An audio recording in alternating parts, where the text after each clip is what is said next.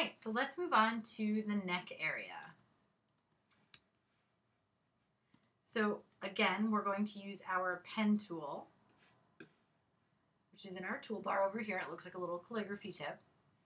Single click your pen tool. Make sure your fill is empty. And where are you? Make sure your fill is empty and your outline is some type of bright color so that way you can see it. I'll use green this time. We're going to make a new layer.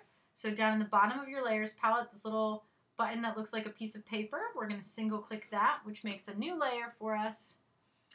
We're going to pull it underneath the face layer and we're going to name this neck or neck because I can't spell.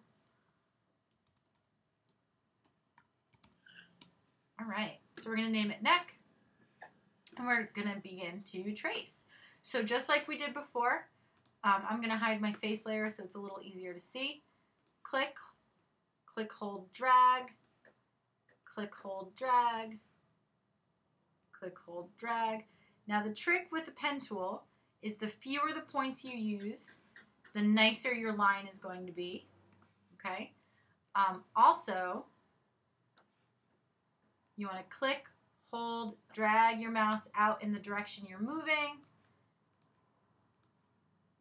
And we'll come up here and I'm just going to connect the dots there. So now that we have your neck drawn, we're going to use your eyedropper tool. Choose a neck color that might be on the darker side of things because it's in the shadows a little bit. We'll show our face layer and notice now he has a neck. Okay. Now the one thing you can do with your face, if you remember from the first one I showed you, you can actually put an outline around your face itself, which helps also give the illusion that, excuse me, it's a separate entity from the neck. So if you wanted them to be a little closer in color, you can do that. So just make your outline color black, and that will help give the illusion of separation there. Okay, so now that we've got our neck, face, hair, nose, and lips done, I want you to start on the eyes on your tutorial. So there's an eyes tutorial in there. And then we'll move on to the clothing.